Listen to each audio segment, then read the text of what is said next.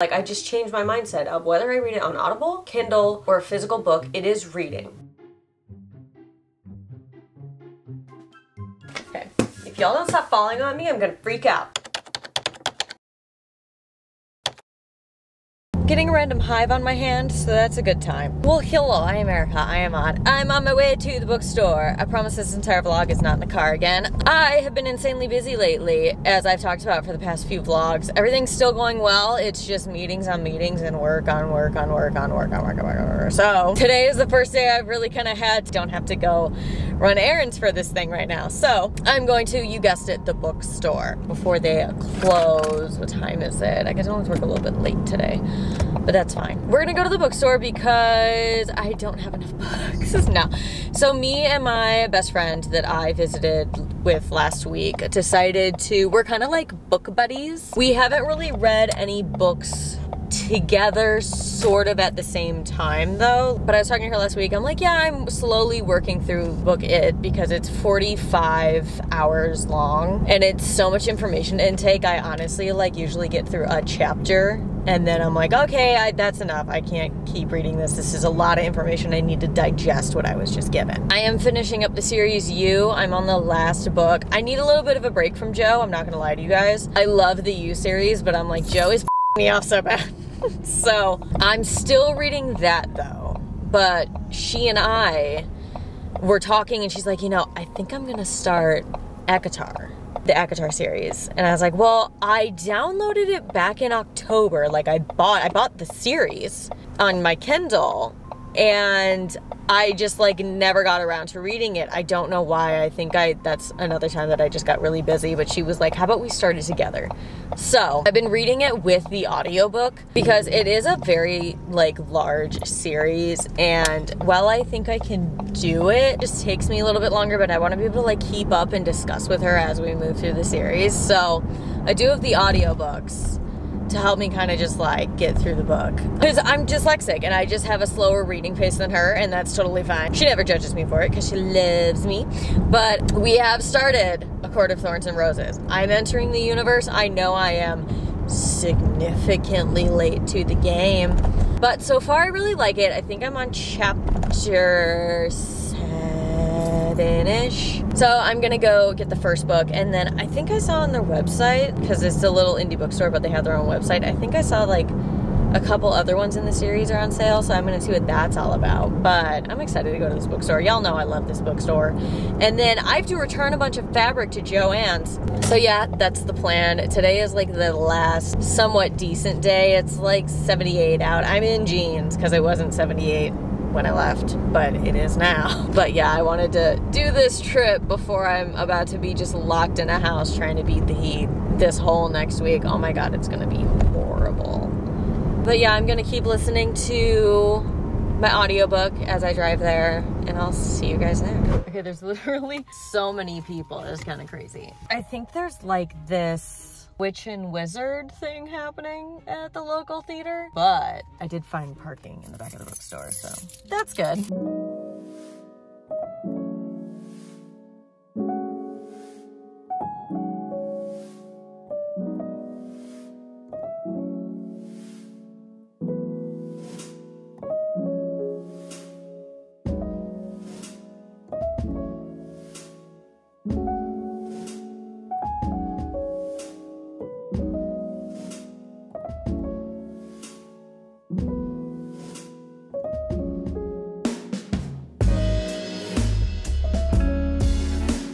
Okay, I just spent way too much time in there because me and the girls got to talking. I know pretty much all the cashiers there now because I go there so often. But we got to talking about ACOTAR and Throne of Glass. I didn't know that Throne of Glass came first, or like it was published first, but it's like that's a long series. So they did recommend me starting ACOTAR first and then getting into Throne of Glass and then Crescent City, which makes sense. They're always so cool, and we were talking about all of that, and then I figured out what was going on because I was like, what is happening? Because they had wizard stuff up too. It was like a Harry Potter themed like wizardry thing going on in the town. So a bunch of like little kids had like chocolate wands running around, and like adults were in like full cosplay. I only saw 1 or 2 people in cosplay when I first came in, but the more people like filtered in, the more I was like, oh no, this is clearly Harry Potter. Potter. So that's like a fun little thing that they were doing. They were having trivia for like chocolate frogs and stuff. I just think it's a really nice way to get the kids in the community to just like have some summer fun. You know what I mean? It was such a cute little idea, but so crowded in there. I'm usually like the only person in there whenever I go because I go during the week, but like it's a weekend. And it's like that bookstore is small. So when there's a lot of people in there, it's very small, but they and I literally just talked for half an hour. So, oh, I did get it, by the way. She's cute. I got her.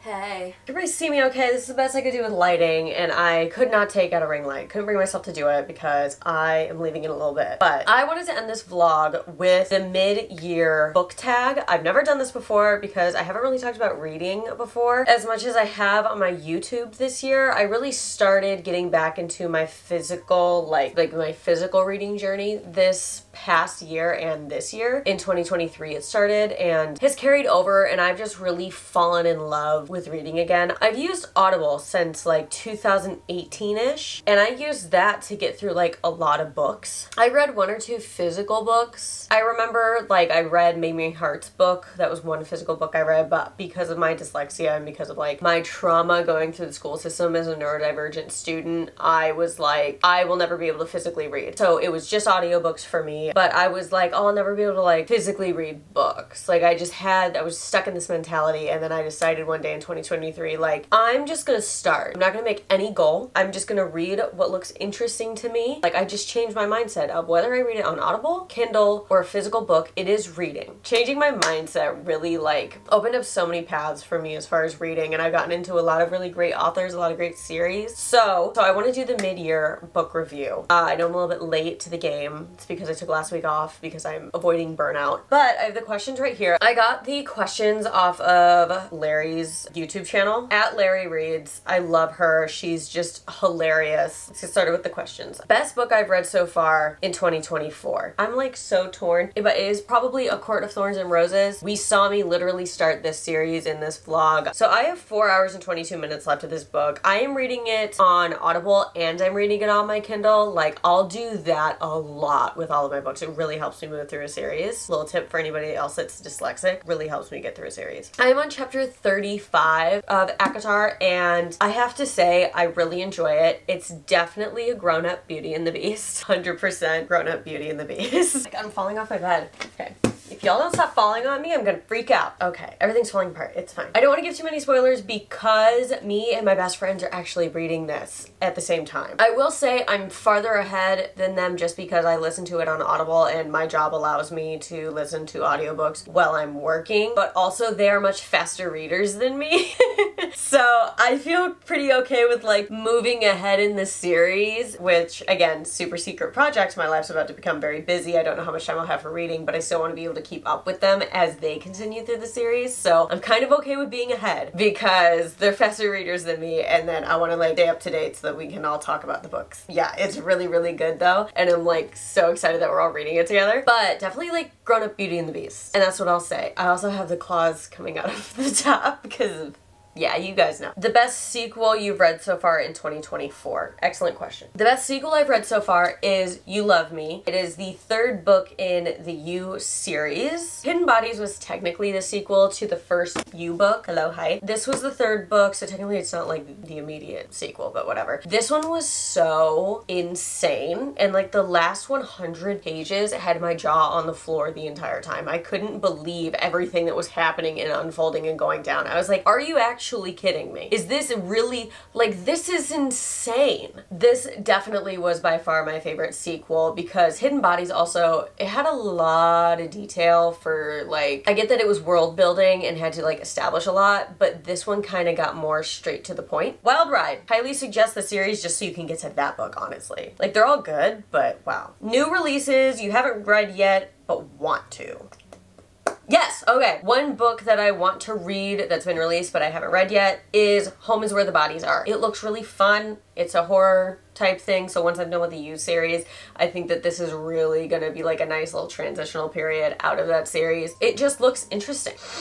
I'm so congested today, guys. Don't even like, ugh, my god. Most anticipated release for the second half of the year. I can tell you that right now. It's Daydream by Hannah Grace. I am so excited. I have read Icebreaker and Wildfire. I love them. I actually like got into romance more this year. Like, I don't care. I don't even care if it's smut. Like, get over it. I got into romance last year and I never liked romance books. I really don't like romance movies. I still kind of don't. I like a rom-com now and then, depending on who's in it. But I really got into romances and I really do put that on Hannah Grace because I didn't like anything else until I'm like, okay, maybe I should check out this one book. The book talk is all over Icebreaker. And just let me see if I like it. And like, we know that I read really intense series about like psychos. And so some of my reading can get kind of heavy and like world building and like emotional. So it's nice to read those like what would be considered smutty, fluffy romances. I don't even care. I am still predominantly a thriller and like fantasy reader, but I love reading those books in between those more intense books because it's like, I'm gonna sit down to this and everything's gonna work out. And like, you know it's gonna work out and it's great and you're just there for the ride. You enjoy the story. It's not too emotional usually, but I like it. Sue me, okay? The biggest surprise. If we're talking about an ending of a book surprise, honestly, again, You Love Me had like the biggest surprise ending in my opinion.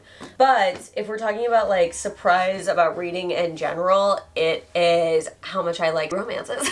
I didn't have that in my bingo card. Favorite new author, debut, or new to you? Favorite new author? Oh my god, they're all new to me. Caroline Kepnes. Newest fictional crush? Excellent question. I am completely kidding. Oh my god, no. I've dated Joes. It's not worth it. But Zayden Ryerson, ladies and gentlemen. Are we shocked? No. Is it a basic answer? Yeah. Does it make it any less valid? Nope. Zayden Ryerson. He is so cute. I love a brooding man with jet black hair. Ask about my obsession with Andy Biersack. I love a enemies to lovers situation. He just sounds dreamy. Though I will say I am somebody who like, I really like short guys. I don't know if I've ever stated that on here, but I like short guys. So if Zayden Ryerson could be 5'7" or like 5'6", that would be fantastic. Thank you so much, but it is Zayden Ryerson. Yes. A book that made you cry. Got it. Obviously, obviously, obviously, anybody that's read this, you know, and all I'll say to you, and if you have read this, is that it has been my honor. And that I can't even think about it or else I start to tear up. I can't think about it.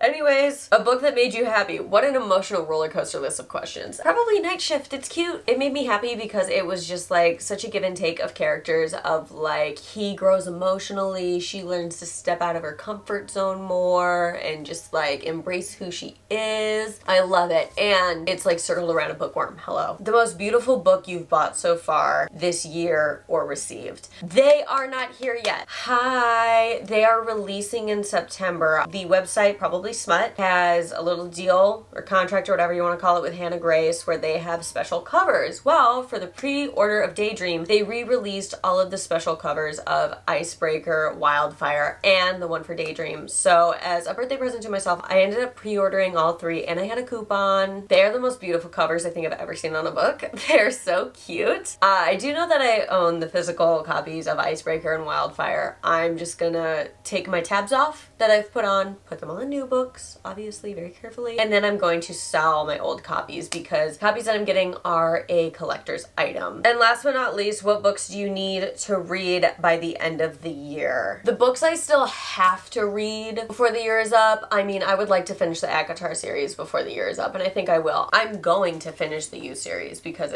I'm on the last book already. I'm tandem reading with ACOTAR, but ACOTAR is taking up a lot of my time because I think I'm like angry with Joe. I'm just over Joe. It's like you go back because the last book ends so well that you're like, oh my god, I have to start the next one, and then you start it and it's sort of like going back to your ex. You're like, this time it's gonna be different, this time it's gonna be great. He's the same. He sucks. Why is he like this? But it's the last book in the series so far, so I'll finish this soon. And I'm sure there'll be a few books here and there that I pick up and read along, obviously. But yes, I think that those are it. Are there any other questions? No, that's it. That's the end of the list. So, with that being said, this was my mid-year book wrap-up. But that is it for today's vlog. I hope that you guys enjoyed it. Please be sure to like and subscribe, and I'll see you guys in the next video. Bye, guys.